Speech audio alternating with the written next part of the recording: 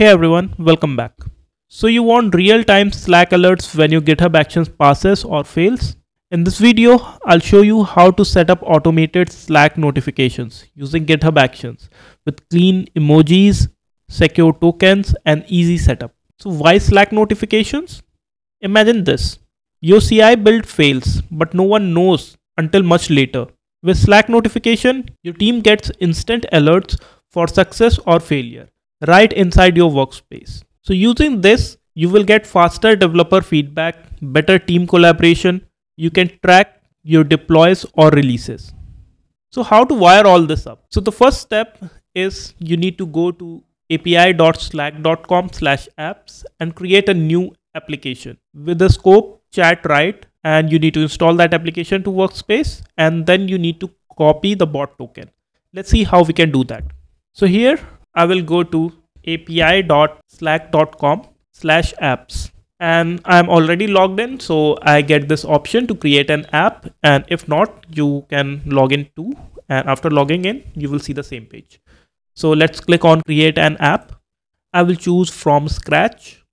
So for the app name, I will use as GitHub notification, and you need to select your workspace, whatever workspace you want this Slack notification to go in, and I'll click on create app. Okay, so here my app is created. Now what I need to do is I will go to OAuth and permissions, and under scopes you will have bot token scopes, and here I will click on add an OAuth scope, and I will give this a permission of chat right. So you need to scroll down, you will find chat right, or you can type it chat right. And after adding this, I will scroll up and I will find this OAuth tokens, and here you will see an option to install it to your workspace. So I'll click on that and I'll click on allow, and my app is installed.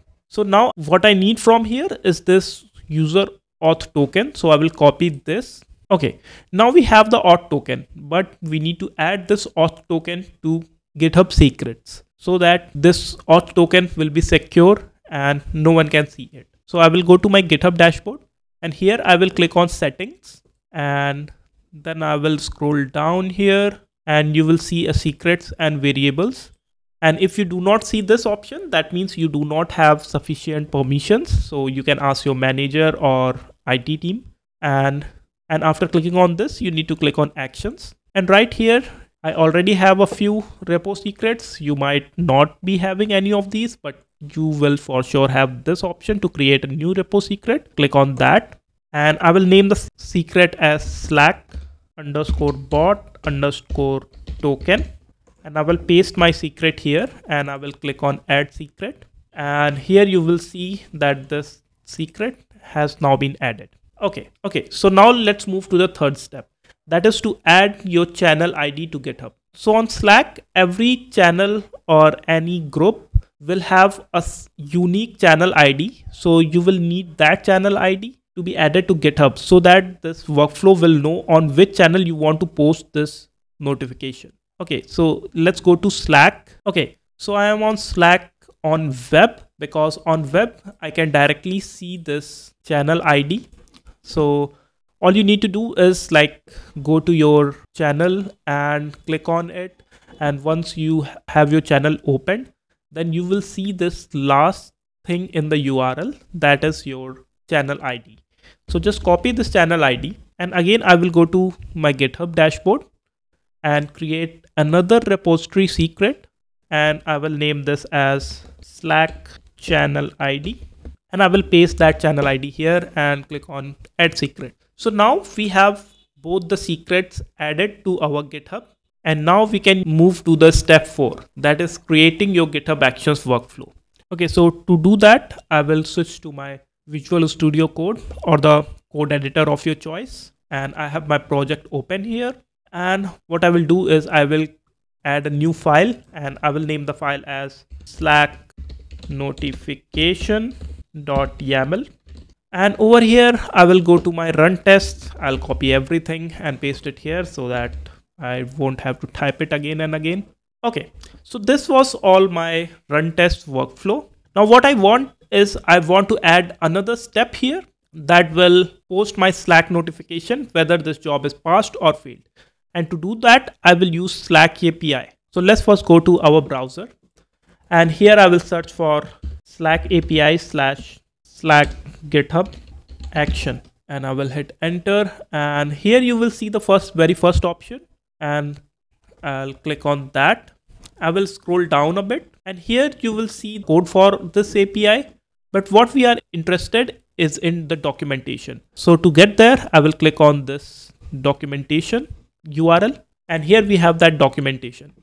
So here you will be seeing like all the examples with all the syntax that you need to use to get this Slack notification working. So I'll go back to my code editor, and here I will add a new step. I will name the step as Slack notify. And as you have seen on all those examples that we need to use uses.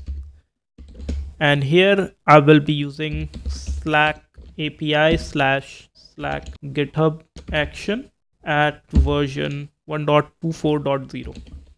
And now I will add width, and here I will add channel ID and my payload.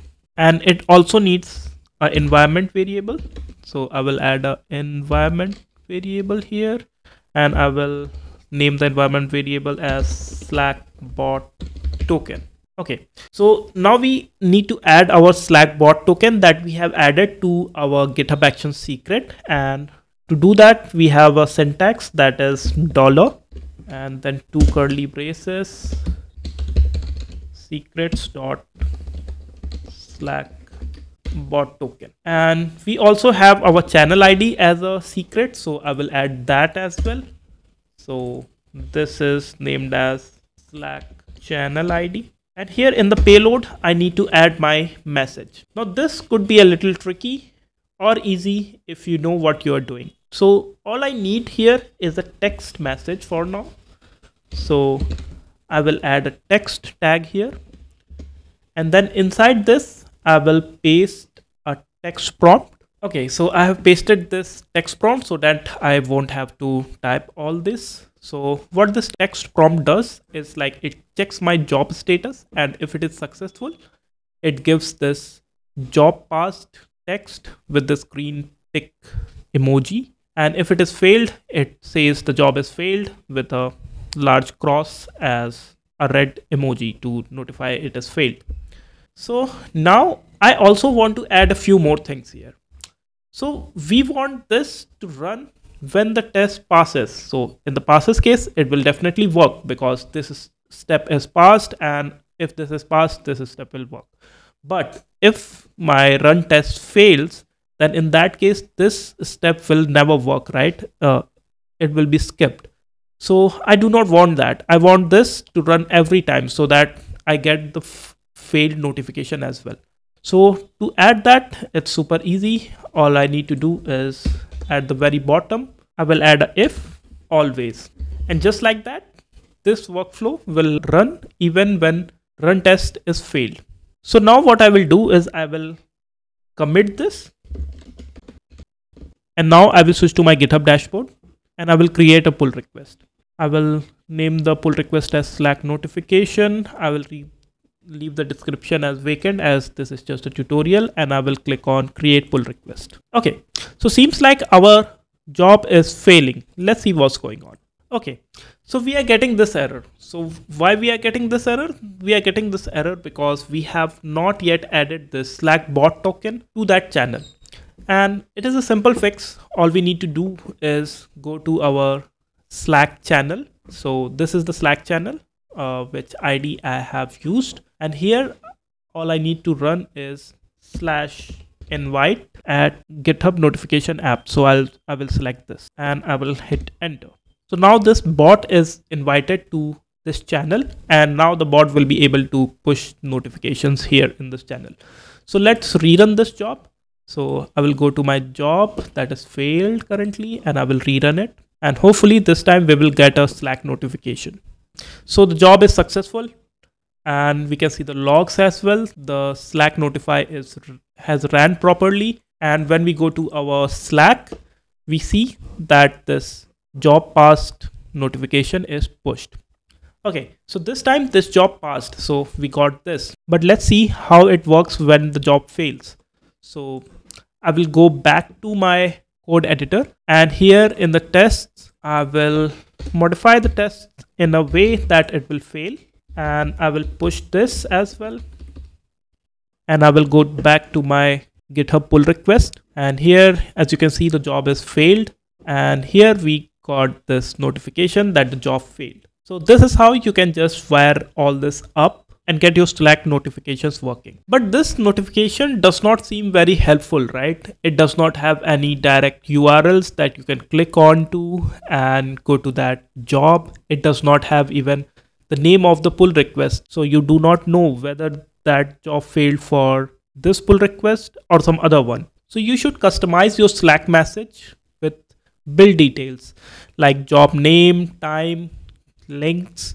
You can use status that we already used, whether the GitHub Actions job is passed or failed. You can use the run ID for more context. You can send it to different channels for staging, production, etc. So let's see how we can add a few more things to our GitHub Actions Slack notification. So I will get back to here, and this time I will add another text prompt, which is this long query.